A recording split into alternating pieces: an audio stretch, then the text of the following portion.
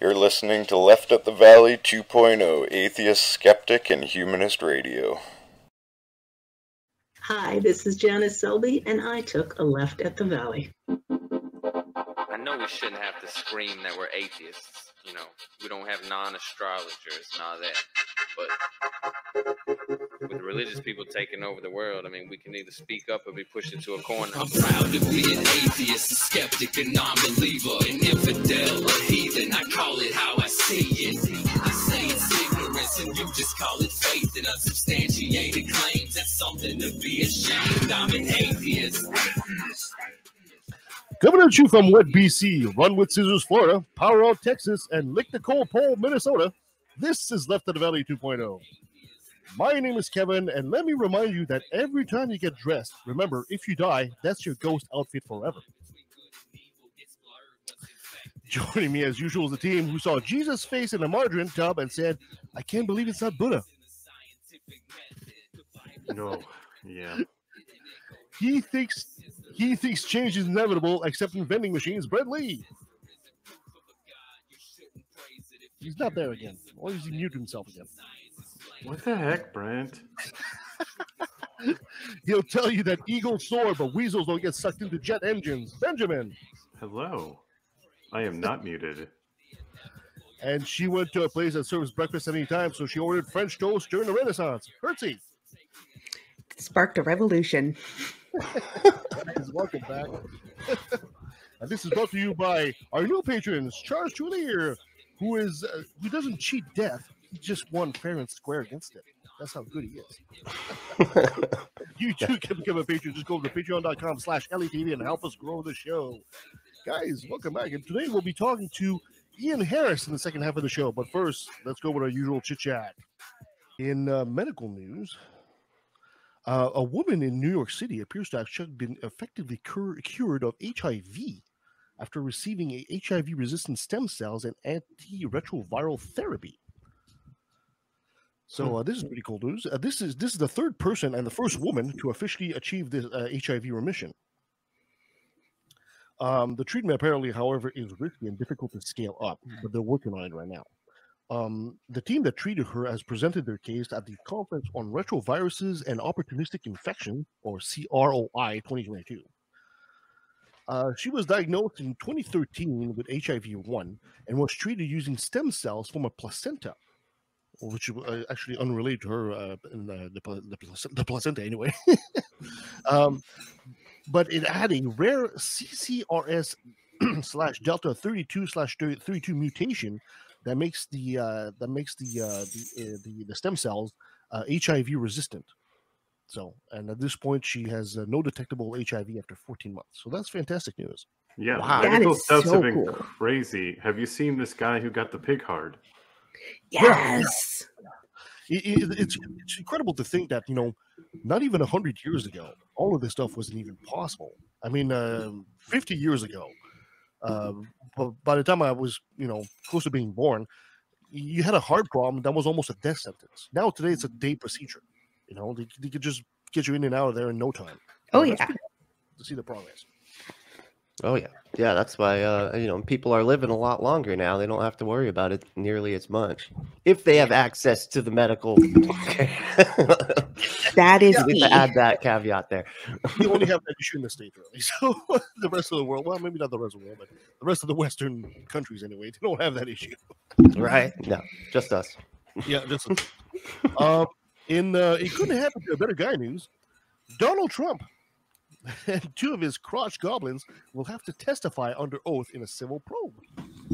Oh, shit. That's not going to go well. No, it's not going to go well. He's really bad about incriminating himself. He seems to do it a lot. Like a lot. Yeah. Probe. Like a whole bunch. Just a probe. We don't even need a probe. Like, you can just let him talk. Give him a stage. Yeah, pretty much. Put him in front of people. Yeah, put him in front of people and give him some topics that are close to what you want to learn. He'll talk about it. Against Trump is himself. Yeah. But I was flushing all the documents in the toilet. Okay, we need better toilets. Right. This is a big problem. You flush it 5-6 times. So many times. That's totally not what he was talking about back then at all. No way. No way those two are related. So, despite all the efforts to stop the New York Attorney General from probing into the Trump family affairs, a New York judge ruled on Thursday that the Trumps must answer under oath within 21 days. Damn.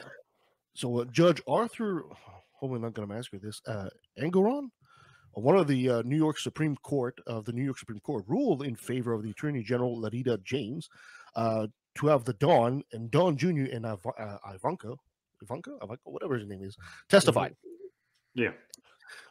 There's copious amount of evidence of possible financial fraud, which gave the Attorney General clear right to subpoena the Trumps, and that's what the judge said essentially.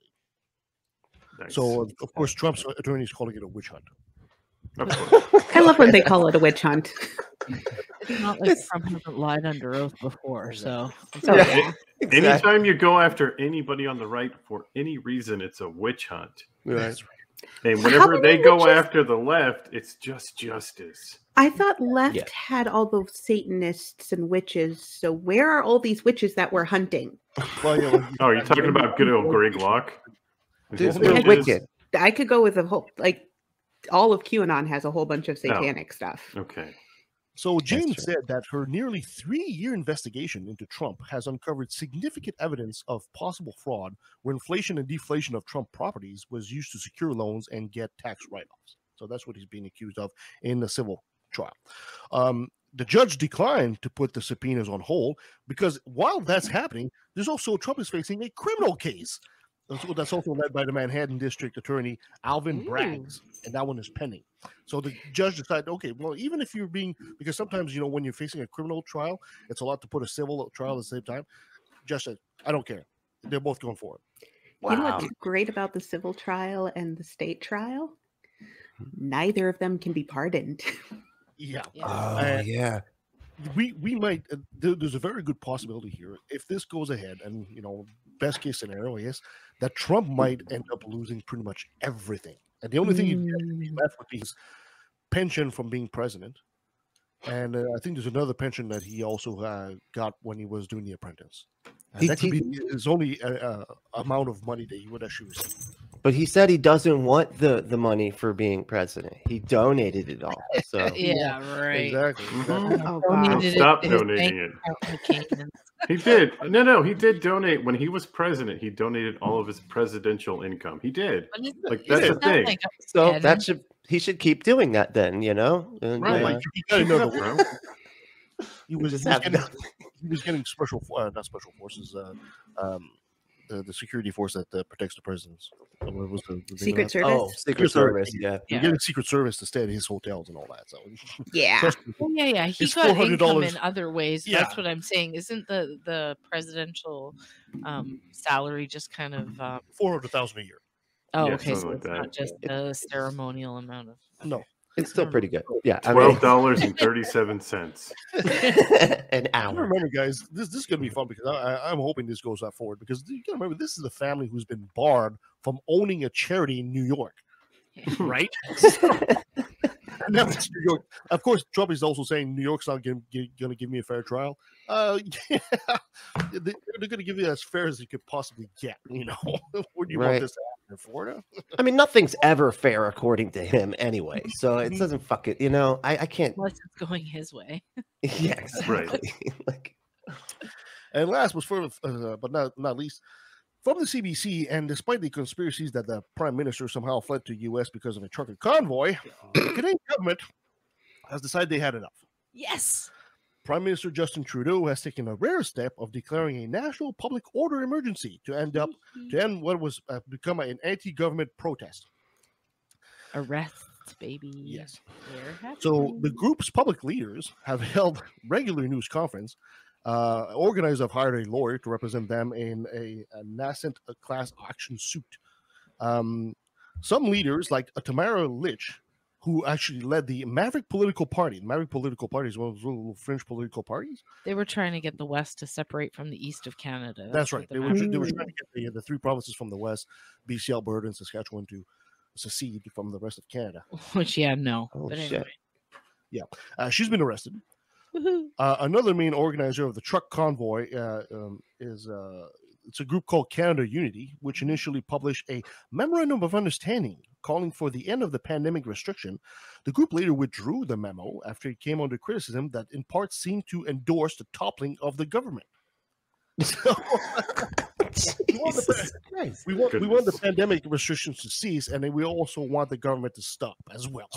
So, well, that will take care of it, right? You just topple the government, and there goes all the mandates. Yes, the government's in shambles. No laws. Yeah, no laws at all. No laws at all. So on Wednesday, the Ottawa police ordered protesters to leave or face criminal charges. In Alberta, 4 protesters. In Alberta, there's also some low protests around the borders. And one of them is in Alberta. 4 protesters were charged with conspiracy to murder police officers in relation for what the police describe as a plan to respond violently to police efforts to break up a blockade in Coots. Coots is a small village in southern Alberta bordering Montana. So the Prime Minister's emergency order, which is, as he has called... also seizing bank accounts. Yes, I'm getting to that. Which is called a last resort, is in no way a limit on peaceful assembly of freedom or expression, but it has real teeth. It does allow the police to seize trucks and other vehicles used in blockades. Tow truck operators must now work with the law enforcement agency or face arrest if they refuse. Insurance companies will be required to revoke insurance on any vehicle used in blockades, and the banks can freeze demonstrators' personal accounts. The declaration must be approved by Parliament within a week. So more than 100 people were arrested Friday. Police formed lines, and I've seen the videos of this. They essentially formed lines, and they simply started walking. And they're not even holding shields, or some of them had batons, but that's about it. There was no like tear gas or anything like that. They were just basically formed a line. They started walking and pushing the people back. More 100 people were arrested Friday.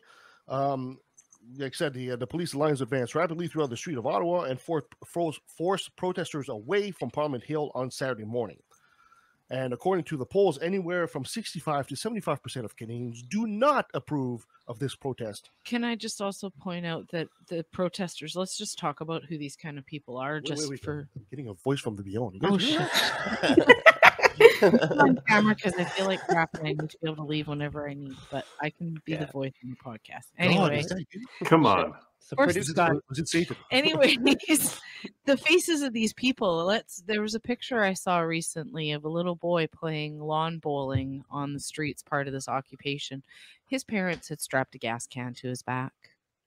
What? Jeez. Why? Yep. It's kind of like a diversion tactic. It's not normal. That's weird. That is insane. That's the thing. So, if as a police officer, if you see a kid playing in the street and they have something strapped to their back, that's bad. And that may just be me with a, very USA kind of perspective on this, because a lot of people come out of the military from Iraq and become cops. They're likely to freak out about that. Oh yeah, that could be like what PTSD inducing, And this is the kind of people that are out there. They're not there for any valiant reason. Make no mistake. This is MAGA Canadian edition. Well, what has happened is the U.S. got a hold of this and fucking Q and the right took over. Like the crazy people from down south have come and taken over. I also like to point out something, that poll I just mentioned there. 65 to 75% of Canadians do not approve, which means the 25 to 30% that do, that is the Conservatives. That is the number we always quote here, that we say 1/3. That is that. One of the things I saw said 42% of Canadians might not agree with everything that they're saying, but they understand their frustrations. So when they're saying that 60% don't agree, I think what they're saying is the other 40% understand the frustrations. Oh yeah, and that has absolutely nothing to do with actually agreeing with the protest, because I would venture that a lot less than 40% agree with the protest. I understand. Everybody's got COVID fatigue. I'm tired of it. Exactly. We get it, but whatever. But you guys did get it. The COVID. Sabrina tells me to empty the dishwasher. I don't lock myself in the garage of my truck and just honk. Until I get my way, right? Right. I mean, you should. Can you start doing that from now on? So real quick, I have a question. So we were just covering this on Unapologetics. Nikki and I were talking about it, and I was under the impression there was like 90% of the truckers were vaccinated, right? Yep. Okay, Yeah. so 80% of all Canadians are vaccinated, and that's 5 years and up. Yep. Wow. So this 10% is enough to disrupt all like the but that's the entire thing, chain. That's the thing. There's a lot of non-truckers that That's are the thing. there. It started with that. Yeah. But there's maybe like 250 trucks in there. If that. If that, the rest of the people Did that you are there guys are hear just the like story regular about one right-wingers. guy? He's like, "Oh, I found out that one of my employees took my truck against my knowledge and is like on his way to some protest. So I just want you to know I've hired a private tow truck company. They're on the way to go get the truck, and he can figure out how to get home." He's fired. That's awesome. Of course, in true Canadian fashion, he did still fire the guy, but he allowed the truck driver, to drive the guy home. And anyway, it ended with a true Canadian kind of feel good, but he's still fired. That's crazy. But so I mean, but the question is, so they're blocking the way physically, like people cannot get through, and so that's what's screwing up the supply chain stuff, right? Well, supply chain was already screwed before all of this. Well, it's not just that. You got to remember that Ottawa's an old city. Yeah. And just like every old city, they weren't really designed for truck traffic. The roads are narrow. So when you come in with a semi in there, it doesn't take a lot to block everything. Right? Okay. Imagine, is it like streets of Quebec kind of thing? Well, it would be kind of similar, right? Yeah. Or downtown Vancouver. Yeah, exactly. So if you go in a place that which is obviously designed for pedestrians and cyclists and a few cars here and there, you come in with a couple of semis, you're blocking everything in no time, right? It doesn't take a lot of time to do that. So, and they're blocking things like bridges too. Yeah, which have a finite amount of lanes, right? So it's really funny to watch these videos of people, and the police have been really kind of good on this. They're not like shooting with rubber bullets or anything like that. There's not even tear gas, like I said. Are you trying to shame Minnesota? Because you should keep going. Yeah, that's fine. There's not even shields or anything. So a few of them have their batons, and that's about it. They're not whacking on people. They're just marching and just because the mandate is to like protest super peacefully, so that they could then claim police brutality. So the police are responding in kind, but still arresting them for not complying. Yeah, exactly. It's like walking into one of them. We're sorry about all this. We're sorry. Would you just move? Sorry. Okay. Sorry. Yeah. That's great. Yeah. So that's pretty much what's happening. Mm-hmm. So anyway, we'll see what happens with that. All right.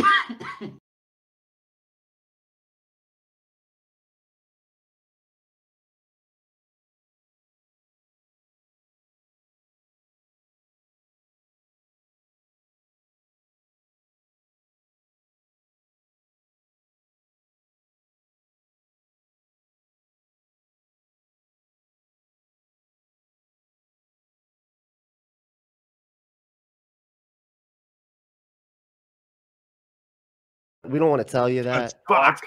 So you can hit. You don't hear your. I was like talking to my wife, and she was like, I was gonna go ahead and have some sex with her, and so I had to go and buy a massive 50-gallon drum of lube because you know how that goes with women. Excuse me, I had to yak. It's got the best CDB oil, and all you gotta do is put in Shapiro at checkout, and all you gotta. Right, so in the oil, you just want to get the right oil, and you don't want to get like the crazy liberal oil because liberals love lube. They don't like oil. They don't like oil at all. Nobody's trying to get one. There is no such thing as lubrication, solar lubrication. It doesn't exist. You got to go with oil. You don't have any right on hand. You can go to your car. Hey, there's a little dipstick in there, and you can just stick it up. No, I'm just kidding. Don't do it. Don't do that. No, please don't. Don't do that. No. See, this is part of the reason I don't have a car. It doesn't worry. I'm not going to do anything. All right.